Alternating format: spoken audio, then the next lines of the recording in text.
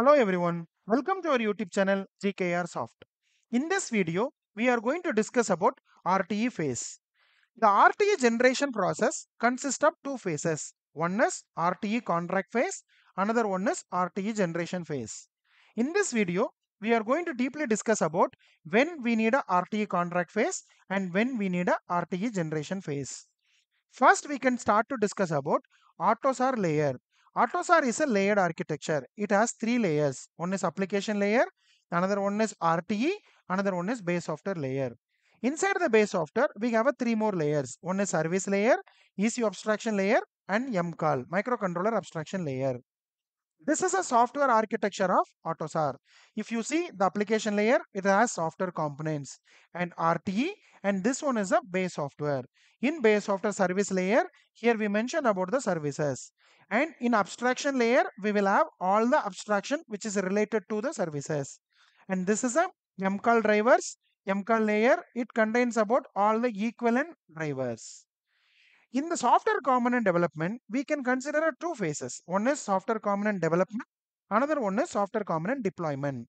In the software component development, we will talk about the specification, design, and implementation of software components. So, whenever you are getting a requirement, so when you are developing a software components in application layer, those all will be considered as a software component development. For an example, when you are creating a ports, internal behavior, events, runnable entity, these all are which is related to the particular software component development. Another one is software component deployment. So here we are talking about integration of your application to base software and finally the allocation of components to ECU. All these things will be discussed under software component deployment. Then now we have to understand about what is RTE. RTE is nothing about it's a runtime environment. Then what is the roles and responsibility of RTE? The roles and responsibility of RTE is to make a communication between one software component to another software component in application layer.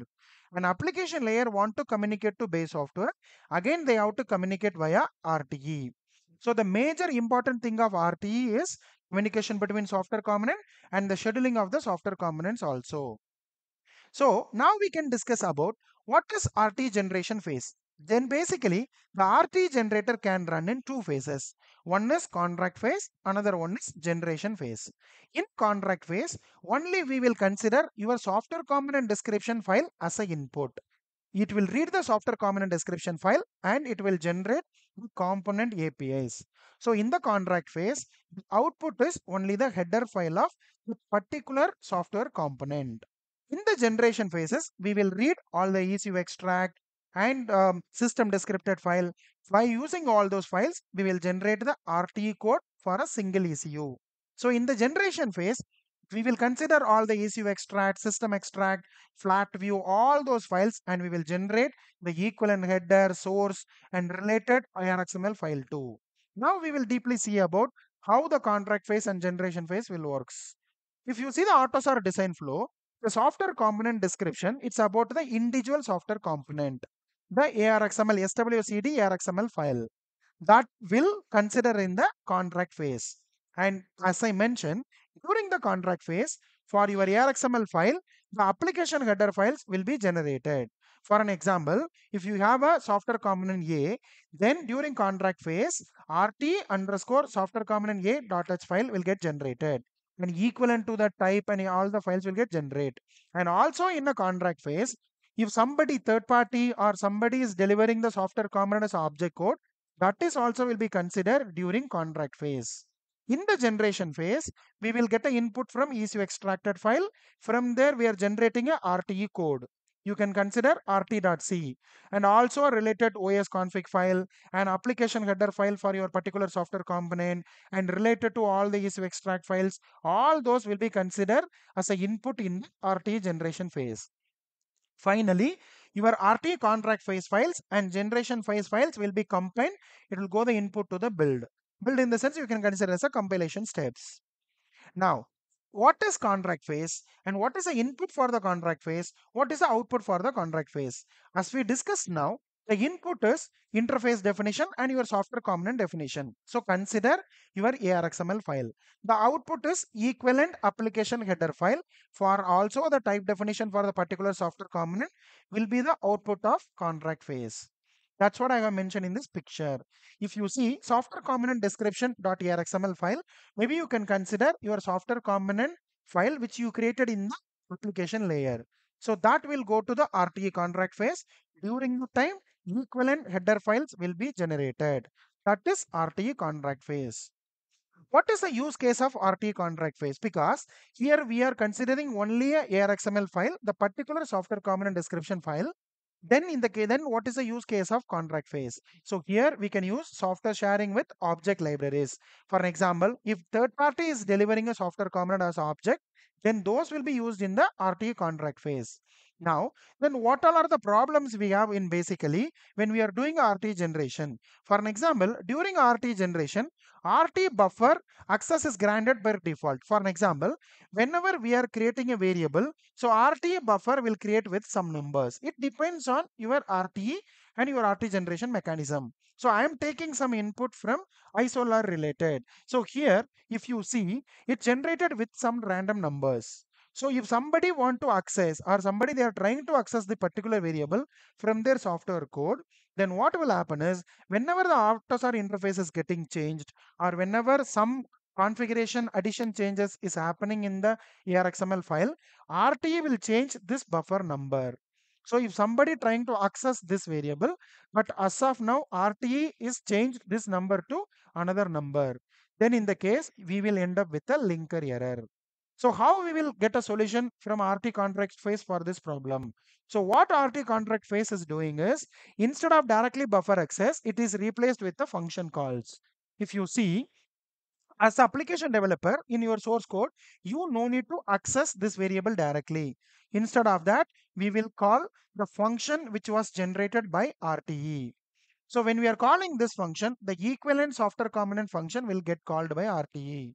And also in RT.c, instead of accessing, for an example, we are not going to access this buffer directly. So we will only call this function. Internally, all the steps will be taken care by RTE. So now we will call, that means application developer will call a function only. From there, we will get a proper data. So I took from example from my side of only RT write. If somebody is going to call RT read, they will read this buffer properly. So this will be ensured by RT during RTE contract phase. Now we'll go to the RTE generation phase. As we discussed, in RTE generation phase, it's almost be going to the deployment kind of cases. For an example, we will get the ECU extracted output, the system related outputs, that means ARXML file. All those will be considered input to the RT generation phase. So the use case of RT generation phase is when we are going to integrate your ASW to BSW, and when you have a software sharing file from OEM or third party, in this all the things will be processed in the generation phase. So if you see this picture, if you see ECU extracted, system extracted, your flat view, flat map, all those files will be input during RT generation phase. And also if you have your ECC values and SWCD file and BSWMD file, all those will be input to the RT generation phase. So output of this file is equivalent header file, C file, and if any specific RT, BSWMD file, anything is required, that will be processed during RT generation phase.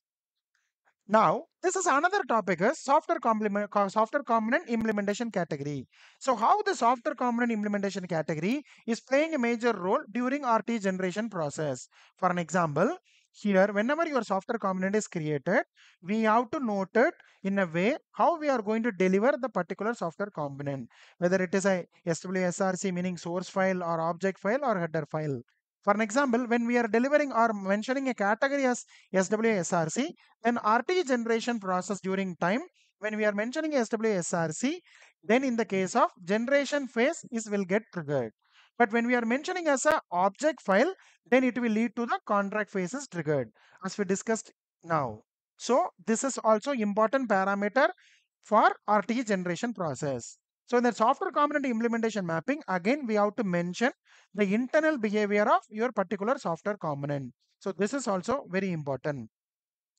I hope you have a clear idea about what is RTE generation phase and what is RTE contract phase. So in the contract phase, the input is your software component description file. Output is equivalent header files. But generation phases, we will get a more SWCD RXML file, ECU extraction, system extraction, BSWMD, all those files will be considered as an input, and the output is equivalent.h.c, and if it is required, ARXML file too. Thanks for your time to watch this video. If you like it, please share it with your friends. You can subscribe our YouTube channel. Thank you so much. Have a nice day.